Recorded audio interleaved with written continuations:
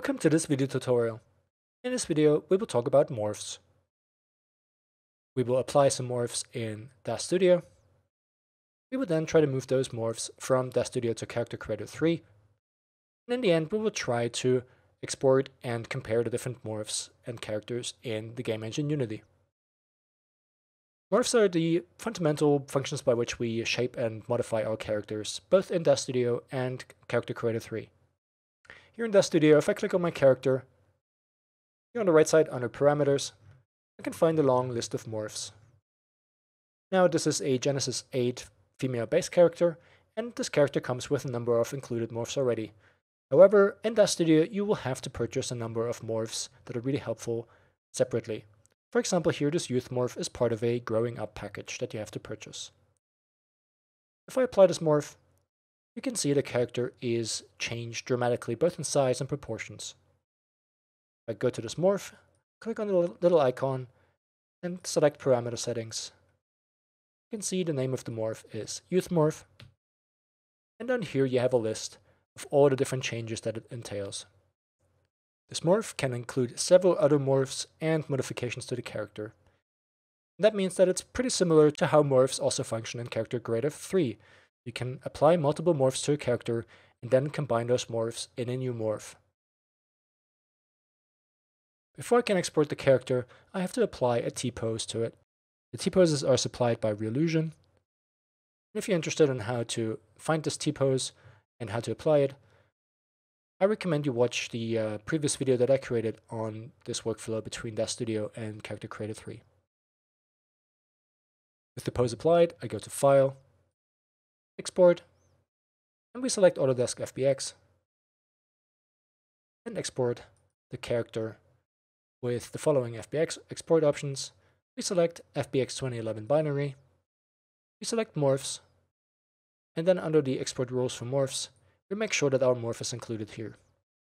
If I just delete that, I can add it again, and I have to rename it to the name that was in the parameter settings. So this is called youth morph, and instead of baking, I just want to try whether we can actually export the morph. Export means that the character will be exported with the morph intact, so that we can make changes to this character, basically with this slider, just in a different application. And we click Accept. Now in Character Creator, it doesn't matter what you have open, because we will have to import a new character. Click on Transformer, and we select the file that we just created. For this asset import, it doesn't really matter what you select, but if you're interested in the importing process, then again I refer to the previous video where I show all those different steps.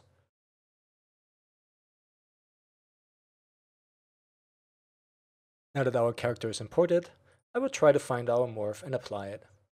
Over here in the Modify panel, we select the middle icon, which is Morphs. Under Actor, I will just try to find our youth morph. Unfortunately, I cannot find it. The only place where we can actually find it is here under Clothing Items. So for both of our shorts and our bra, we have a youth morph, and you can see using that morph does exactly what we expect it to do. Because the character will be much smaller once the morph is applied, our clothing items also move down to adjust to the smaller character size. However, there's no way so far that I have found that I can also export the youth morph and apply it to the actor in here in Character Creator 3. So we have to find a different solution. Let's get back to DAZ Studio. We just re-export this character, so again we go to Export, and let's just use the same FBX file. But this time, under Morph Export Rules, instead of exporting the morph, we will just bake it. Baking means that we take the character as it is right here, with all the settings applied, so with the youth morph to 100, and this is how we export the character. Now we could also delete this line because the last line is final anything bake, which means anything that is not specifically mentioned before here will be baked. But I will just leave it for now. Accept, and accept. Over in Character Creator 3, we go through the same steps and use a transformer to re-import our character.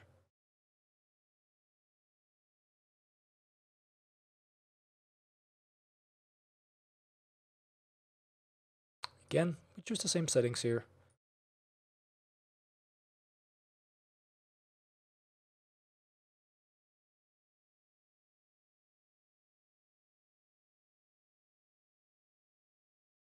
Once our character has imported, again we will find no youth morph here with the actor, but instead the character will have the morph already applied. The character looks very much like the one we just exported in DAZ Studio, so this seems to be a success. Our next step now is to make sure that we can reuse this character or the morph that it represents in other characters later on. In order to do this, we just go to Create and we create a new morph slider. Up here, we can name the slider. And I just call it Youth Morph. The category is Body because we're affecting the whole body. And I will not give it an additional path here, but instead I will just leave everything as it is. Our source morph is the default morph, and the target is the character as it is right now in its youth state. And we click OK. Okay, when I now search my actor for youth morph, you can see the morph shows up here. Applying it again doubles up on the morph, so that doesn't make a lot of sense. Instead, we would just open a new project and discard what we have here. Now this character here can have its youth morph applied. However, if you look at this character, something is clearly wrong because it's a female shape. Instead, before we apply our youth morph, we have to reset the body. Reset all morphs. So by clicking this reset button, it is now a more neutral character base, because the default project that opens here with a new project with Character Creator 3 already has morphs applied that make it look like a female body. If I now apply my youth morph, you can see the character again looks very much like the one that I just exported. This way you can now apply your youth morph every time you need it here in Character Creator 3. Now obviously, because this Genesis 8 female character here has a number of youth morphs, for example posture and head proportion and so on, to make it look even more realistic, you could now export all of those morph sliders as well. You could either apply them individually and export them individually to get the same number of sliders also in Character Creator 3 to give you more freedom, or you could just apply them all at once and bake all of them and then just have one slider that combines them all here in Character Creator 3. That's up to you, and it's really just a matter of how much time and effort you want to spend. In the last step of this tutorial, I would try to export all of those morphs to Unity. With Character Creator 3, we don't have much of an option, we just export our character. So again, I set my youth morph to 100, go to File, Export, and FBX Closed Character. For the target tool preset, I choose Unity. I'll leave everything else as it is, and click on Export. I'll choose an FBX file, export the character. In DAZ Studio, again I have my youth morph applied here, and now I can export the character as FBX, as we have done before. However, in order to export this character successfully to Unity, we have to make sure that it is in its standard A pose instead of this T pose, which is required by Character Creator 3. That is because this youth morph is very complex and also alters the length of the arms and the volume of the arms. And in order for this to work, we need to have our character in an A pose. So we have the character selected, we go to Edit, Figure, Clear Animation, and we just clear the figure pose.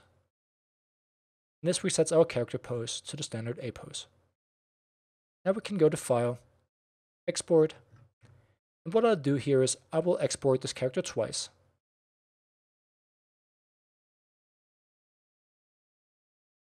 Now I can either leave this as FBX 2011 binary, or I usually go with the latest version 2014 FBX binary. We select Morphs, and I want to export one version of the character where I bake the morphs, and then one where I export the morphs. So this one will be the export version. And then we repeat the process. But instead, we bake our youth morph.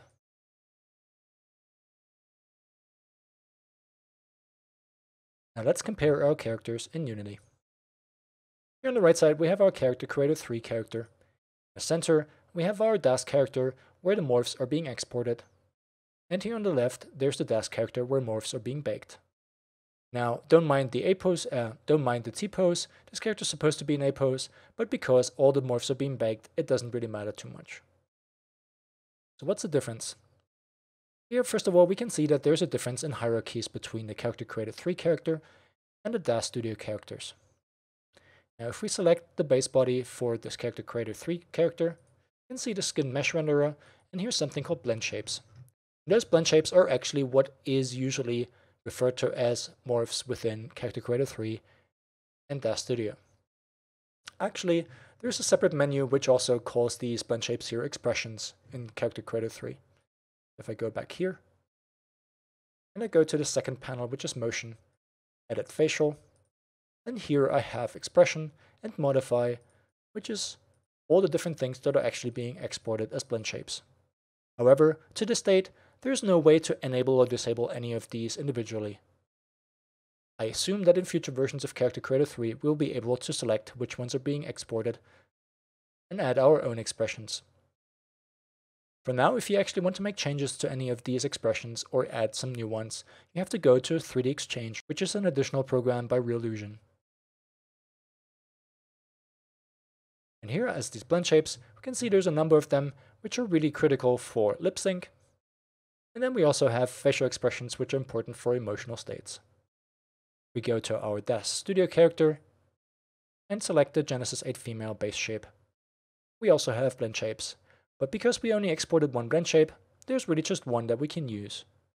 Now, DAZ Studio also has a number of blend shapes that will help us with lip sync or with emotional expressions of our character. With DAZ characters, we have to select the character and all of the clothing items, and they all have the same blend shape. And that is mostly important because this blend shape really alters the size of our character, and we need to adjust the eyelashes and the different clothing items with the same blend shape. Now you can see this character looks identical to the other one where we baked our morph. Let's forget about the pose, but in terms of size and proportion, those characters are identical. Now the only difference is that here with this character, we can actually change our youth morph on the fly in Unity. So you can animate this value, or you can really provide a slider in Unity as well to change that. So if you're planning, for example, to have a character creator, no pun intended, but an actual way for your user, for your gamer to adjust their character in your game, then you will use those kind of blend shapes and really have to export them with DAZ Studio. And there it is really useful that you can really choose which blend shapes you want to export from DAZ Studio to Unity. I'm hoping that Reallusion will match this feature with Character Creator 3 and in the future allow us to also export all the different morphs that we apply and let them be usable in Unity, because it's a really powerful feature, changing your character dramatically in Unity just with a slider by using blend shapes. If you have any questions about morphs or blend shapes, or the whole export process between DAZ Studio, Character Creator 3, and Unity, then please let me know in the comments below. And thank you for watching. I'll see you next time.